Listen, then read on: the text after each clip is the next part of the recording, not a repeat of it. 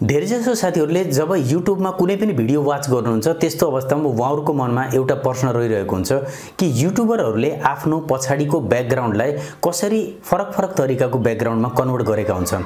आज मैले तपाईलाई यो भिडियो अन्तर्गत रहेर कसरी हामीले चुटकीमा कुनै पनि ब्याकग्राउन्डलाई चेन्ज गर्न सकिन्छ यो सम्पूर्ण तरिका यो भिडियो अन्तर्गत रहेर सिकाउन गइरहेको छु। यदि तपाई एउटा युट्युबर हुनुहुन्छ अथवा तपाई एउटा भिडियो क्रिएटर हुनुहुन्छ र भिडियो बनाउने सोचमा हुनुहुन्छ, आगामी समयमा भिडियो क्रिएट गर्ने सोचमा हुनुहुन्छ भने यो भिडियोलाई अन्तिमसम्म हेर्नु होला। मैले तपाईलाई सम्पूर्ण तरिका सिकाउने छु कि कसरी कुनै पनि युट्युबरले अथवा हामीले कुनै पनि भिडियोमा ब्याकग्राउन्डलाई चेन्ज गर्न सकिन्छ। यदि तपाईले पनि यसबारे जान्न चाहनुहुन्छ भने यो भिडियोलाई अन्तिमसम्म हेर्नु होला। साथीहरु, यदि तपाईले यो च्यानललाई युट्युब मार्फत हेर्दै हुनुहुन्छ भने युट्युब च्यानललाई सब्स्क्राइब गरिदिनु होला, साइडमा रहेको बेल आइकन प्रेस गरेर अल नोटिफिकेसन अन गरिदिनु होला। र यदि तपाईले फेसबुक पेज मार्फत यो भिडियो हेर्दै हुनुहुन्छ भने फेसबुक पेजलाई फलो गर्नु होला र फेसबुक पेज अन्तर्गत यो भिडियोलाई लाइक गरिदिनु होला, जसले गर्दाखेरि आगामी समयमा आउने यस्तै खालका भिडियोहरु मिस हुने छैनन्। नमस्कार, म कृष्ण घिमिरे तपाई सम्पूर्णलाई आजको यो भिडियोमा स्वागत गर्न चाहन्छु। ल साथीहरु, टपिक सुरु गरौँ। साथीहरु, अगाडि बढ्नुभन्दा पहिले यो भिडियो मन परिरहेको छ भने प्लिज लाइक गरेर अगाडि बढौँ। 200 लाइकको टार्गेट छ, पूरा गरिदिनु होला। अब हामीले साथीहरु सबैभन्दा प्राइमरी मेन कुरा जान्नुपर्ने के हुन्छ भने साथीहरु हाम्रो ब्याकग्राउन्ड जुन छ, हामीले भिडियो बनाइरहेको छ, जस्तै मैले अहिले भिडियो बनाएको छु, यतापट्टि हेर्नुस् मैले चेन्ज गरेँ, ग्रीन ब्याकग्राउन्डमा आयो हो। यस्तै ग्रीन ब्याकग्राउन्ड तपाईको आएको हुनुपर्छ कुनै पनि भिडियोमा। र ग्रीन ब्याकग्राउन्ड तपाईसँग छ भने बल्ल मात्रै तपाईले कुनै पनि बेलामा त्यो ब्याकग्राउन्डलाई चेन्ज गर्न सक्नुहुन्छ। ल हेर्न सक्नुहुन्छ साथीहरु। भनेपछि यसको अर्थ कुनै पनि भिडियो तपाईले रेकर्ड गर्दाखेरि पछाडीको स्क्रिन ग्रीन कलरको हुनुपर्छ, वा ग्रीन वा ब्लू कलर पनि लिन सकिन्छ, रेड कलर पनि लिन सकिन्छ। एउटा सिमिलर कलर हुन पर्यो, तर व्हाइट कलरहरुमा धेरै राम्रो हुन्न, सबैभन्दा राम्रो ग्रीन कलर हुन्छ। त्यसैले गर्दा ग्रीन कलरमा कुनै भिडियो बनाउनु होला। त्यसपछि मात्र हामीले क्यामटेसिया 9 जुन मैले सफ्टवेयर पहिलेबाट सिकाइरहेको छु तपाईलाई भिडियो एडिटिङ, त्यस अन्तर्गत रहेर बल्ल हामीले त्यसको ब्याकग्राउन्ड फरक तरिकाले चेन्ज गर्न सकिन्छ। अब लागौं कम्प्युटरतर्फ र सिकौं कसरी हामीले फरक ब्याकग्राउन्ड राख्न सकिन्छ। ल हेर्न सक्नुहुन्छ, हामी ल्यापटप स्क्रिनमा आइसकेका छौं। जस्ट अब हामीले क्यामटेसिया 9 लाई खोल्नु पर्ने हुन्छ। जस्ट क्यामटेसिया 9 लाई टच गरिदिनु होला। साथीहरु, यसभन्दा पहिले मैले दुईटा भिडियो बनाएको छु ट्युटोरियल भनेर, जुन भिडियो एडिटिङ ट्युटोरियल छ। फर्स्ट र सेकेन्ड दुईटै ट्युटोरियल तपाईले हेर्नु होला, किनभने त्यसमा मैले यो क्यामटेसिया 9 लाई कसरी ह्यान्डल गर्ने, कसरी हामीले भिडियो एडिट गर्न सकिन्छ, यो सम्पूर्ण कुरा मैले त्यहाँ सिकाएको छु। त्यसैले गर्दा एकपटक त्यो भिडियो हेर्नु होला। माथिपट्टि आइकन आएको छ होला, वा मैले यो भिडियोका डिस्क्रिप्सनमा पनि ती भिडियोको लिंक राखिदिने छु, त्यहाँबाट तपाई डाइरेक्ट जान सक्नुहुन्छ। अब साथीहरु, हामीले डाइरेक्टली आज हामीले सिक्ने छौं कि कसरी हामीले भिडियो ब्याकग्राउन्ड चेन्ज गर्न सकिन्छ। त्यसको लागि सबभन्दा पहिले तपाईले जुन ग्रीन स्क्रिनबाट खिचेको भिडियो छ त्यसलाई ल्याउनु पर्ने हुन्छ। यतापट्टि इम्पोर्टमा गएर हामीले त्यो भिडियोलाई आफ्नो टाइमलाइनमा ल्याउनु पर्ने हुन्छ। यहाँ टाइमलाइन छ हाम्रो। अब जस्ट यसमा इम्पोर्टमा जाउँ। इम्पोर्टमा गइसकेपछि साथीहरु सबभन्दा पहिलो काम तपाईले के गर्नुपर्ने हुन्छ भने तपाईले ब्याकग्राउन्ड कस्तो राख्न खोज्नुभएको छ त्यो चुज गर्न सक्नुहुन्छ। जस्तै यहाँ पहिले म ब्याकग्राउन्डमा आएको रहेछु, मसँग रहेका ब्याकग्राउन्ड यहाँ रहेका छन्। यसमध्येबाट जुन कुनै ब्याकग्राउन्ड पनि तपाईले चुज गर्न सक्नुहुन्छ। मैले दुई तीनटा ब्याकग्राउन्ड लगेर तपाईलाई 1 बाइ 1 गरेर देखाउने छु, जसले गर्दा तपाईलाई थोरै आइडिया पनि हुनेछ कि कसरी हामीले यी ब्याकग्राउन्डहरुलाई आफ्नो भिडियोको ब्याकग्राउन्डमा सेट गर्न सकिन्छ। यो सम्पूर्ण कुरा तपाईलाई आइडिया हुनेछ। जस्ट यसमा ओपन गरिदिन्छु मैले। ब्याकग्राउन्ड आइसकेका छन् साथीहरु। अब हामीले जस्ट यसमा आफ्नो भिडियो राख्नुपर्ने हुन्छ। यसमा गएर प्लसमा इम्पोर्ट मिडिया गरेपछि हामीले आफ्नो भिडियो राख्न सकिन्छ। त्यसको लागि जुन ठाउँमा तपाईले भिडियो राख्नु भएको छ त्यो ठाउँमा जानु होला। जस्तै मैले ट्याम्पमा राखेको छु, यतापट्टि एउटा भिडियो राखेको छु, मैले ग्रीन स्क्रिन ओके गरिदिन्छु मैले। अब हेर्न सक्नुहुन्छ ग्रीन स्क्रिन भिडियो आइसकेको छ साथीहरु। मैले यसलाई जस्ट ड्र्याग गराएर माथिपट्टि राख्छु सेकेन्ड नम्बर ट्र्याकमा। साथीहरु, यो मैले सेकेन्ड नम्बर ट्र्याकमा किन राखेको छु म बताउन चाहन्छु तपाईलाई। किनभने साथीहरु यो ट्र्याक 1 मा हामीले ब्याकग्राउन्ड राख्ने हो, र पहिले सुरुमै मैले ब्याकग्राउन्ड ल्याउन खोजिन, किनभने यसको पछाडी एउटा कारण छ, म अहिले बताउँछु तपाईलाई।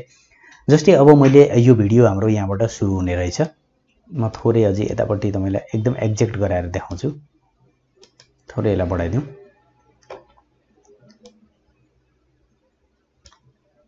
अब यहाँनिर मैले यसलाई थोरै कट गराइदिएँ साथीहरु। यो कट गर्न त तपाईलाई थाहा छ, मैले सिकाएको थिएँ। यहाँबाट स्प्लिट गराएर हामीले जस्ट यसलाई कट गर्न सकिन्छ। यहाँ टच गरेर यसलाई कट गर्न सकिन्छ, जुन पार्ट हामीलाई अननेसेसरी छ। अब नेसेसरी पार्ट यो हो। अब हामीले यसलाई ब्याकग्राउन्डलाई पछाडीको ब्याकग्राउन्ड हेर्न सक्नुहुन्छ। यो पछाडी ग्रीन ब्याकग्राउन्ड छ। ग्रीन ब्याकग्राउन्डलाई हामीले सेट गर्नको लागि, हटाउनको लागि पहिले तलपट्टि ब्याकग्राउन्ड राखेर पनि हामीले गराउन सकिन्छ। जस्तै मान्नुस् यो ब्याकग्राउन्डलाई यहाँ राखेर हामीले गराउन सकिन्छ। तर यसमा के हुन्छ भने हामीले अलिकति ब्याकग्राउन्डमा राम्रो तरिकाले रिमुभ गर्न सकिन्न। अब यो ग्रीन ब्याकग्राउन्डलाई पहिलो कुरो बुझ्नुस् है साथीहरु, ग्रीन ब्याकग्राउन्डलाई हटाउनको लागि सबभन्दा पहिले हामी जानुपर्ने हुन्छ भिजुअल इफेक्टमा। कहिलेकाहीँ भिजुअल इफेक्ट तल लुकेको हुन्छ, यसरी सार्नु भयो भने यहाँ तल आइहाल्छ। यहाँबाट पनि ल्याउन सक्नुहुन्छ यदि लुकेको केसमा, जस्ट यस्तो गराएर तपाईले ल्याउन सक्नुहुन्छ। यहाँ हेर्न सक्नुहुन्छ भिजुअल इफेक्ट छैन, यहाँबाट गएर ल्याउन सक्नुहुन्छ तपाईले। मोरमा गएर भिजुअल इफेक्ट, यहाँ भिजुअल इफेक्ट आएको छ, यहाँ हेर्न सक्नुहुन्छ रिमुभ अफ कलर भनेको छ। जस्ट यसमा टच गरिदिनु होला। यहाँ टच गरेर जुन हाम्रो पिक्चर छ यसका माथि भिडियोका माथि राखेर छोड्दिनु होला। अब भिडियोमा छोड्दा बित्तिकै साथीहरु यतापट्टि केही अप्सन थपिएका हुन्छन्। हेर्न सक्नुहुन्छ रिमुभ अ कलर भन्ने अप्सन यहाँ थपिएको छ। अब रिमुभ अ कलर थपिएको केसमा हामीले जस्तै यो टोलरेन्स भन्ने छ, यसका साइडमा यता हेर्न सक्नुहुन्छ ग्रीन कलरमा देखाएको छ, यसमा टच गरिदिनु होला। यहाँ टच गरेपछि यतापट्टि पिकअप भन्ने हुन्छ एउटा, यसलाई पिक गर्न सकिन्छ हामीले, कलर पिकअप हो। जस्ट यसमा टच गरिदिनु होला र जहिले पनि कलर जुन ठाउँमा डार्क छ डार्कनेसलाई सिलेक्ट नगर्नु होला, जहाँ लाइट बढी परेको छ त्यो एरिया सिलेक्ट गर्नु होला। जसरी यो लाइट एरिया लाइट परेको छ यसमा सिलेक्ट गरेँ मैले। पछाडि हेर्न सक्नुहुन्छ ब्याकग्राउन्ड हटेको छ, तर मैले बताउन खोजेको थिएँ मैले पछाडि ब्याकग्राउन्ड राख्दाखेरि थाहा हुँदैन राम्रोसँग हट्यो कि नै भन्ने। त्यही भएर सकेसम्म यसलाई पछि राख्नु होला। जसरी ब्ल्याक गराउँदाखेरि अलि थाहा हुन्छ कि पूर्ण रूपमा यहाँ हेर्न सक्नुहुन्छ ग्रीन आएको छ थोरै, यहाँनिर तपाईले हेर्नुभयो भने यहाँ थोरै ग्रीन देखेको छ। हो यसलाई मिलाउनको लागि मैले यो ब्याकग्राउन्ड नराखेको, यो राख्दाखेरि थाहा हुँदैन हामीलाई। हेर्न सक्नुहुन्छ यहाँ ग्रीन आएको रहेछ। अब यसलाई हामीले म्यानेज गर्नको लागि ब्ल्याकमै राखौं र यसलाई म्यानेज गर्न सकिन्छ। यसको लागि हामीले आफ्नो जुन भिडियो छ यसलाई क्लिक गर्नुपर्ने हुन्छ। यतापट्टि रिमुभ अ कलर भन्ने जुन अप्सन छ यो अप्सनमा जस्ट यतापट्टि हेर्न सक्नुहुन्छ टोलरेन्स भन्ने छ, टोलरेन्सलाई बढाइदिनु होला, धेरै नबढाउनु होला, जस्ट 13 सम्म लान सक्नुहुन्छ। हेर्न सक्नुहुन्छ साथीहरु यस्तो गराउँदा ग्रीन आउँछ, तर मैले 13 मा लाँदाखेरि यो एकदमै यहाँबाट हटेको छ। अझ इभन तपाईको थोरै ग्रीननेस अझै आएको छ फेसमा भने सफ्टनेसलाई तपाईले बढाउन सक्नुहुन्छ, 11 या 12 गराइदिन सक्नुहुन्छ। त्यसभन्दा बढी नगराउनु होला, 11 12 सम्म राख्न सक्नुहुन्छ। अब हेर्न सक्नुहुन्छ सफ्टनेस बढिसकेपछि जस्ट हाम्रो इमेज एकदमै एक्ज्याक्ट सेट भइसकेको छ। अब हामीले ब्याकग्राउन्डलाई सिलेक्ट गर्न सकिन्छ। अब पुरै ब्याकग्राउन्डलाई हामीले यहाँबाट हाम्रो पुरै यहाँ जहाँनिर ब्याकग्राउन्ड छ यो ब्याकग्राउन्डलाई यहाँ कर्नरमा लानु होला अनि यसलाई तानेर जुन हाम्रो भिडियो छ पुरै भिडियोमा सिलेक्ट गरिदिनु होला।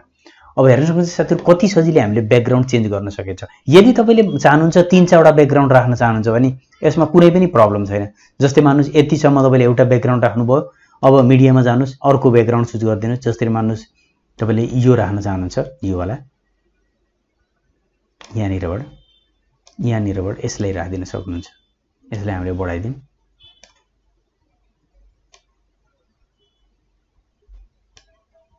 ल हेर्न सक्नुहुन्छ साथीहरु यस्तो तरिकाले अर्को अब तपाईले चाहनुहुन्छ कि अझै अर्को ब्याकग्राउन्ड राखौं भनेर फेरिबाट तपाईले यतापट्टि आएर फेरि अर्को ब्याकग्राउन्ड पनि राख्न सक्नुहुन्छ। जुन कुनै ब्याकग्राउन्ड पनि तपाईले चुज गरिदिन सक्नुहुन्छ।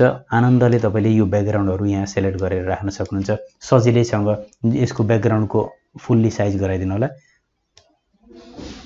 ल हेर्न सक्नुहुन्छ साथीहरु कति सजिलै हामीले ब्याकग्राउन्ड चेन्ज गर्न सकिन्छ। यो तरिका फलो गर्नुभयो भने तपाईले सजिलैसँग आफूले बनाएको कुनै पनि भिडियोमा सजिलैसँग कुनै पनि ब्याकग्राउन्ड चेन्ज गर्न सक्नुहुन्छ।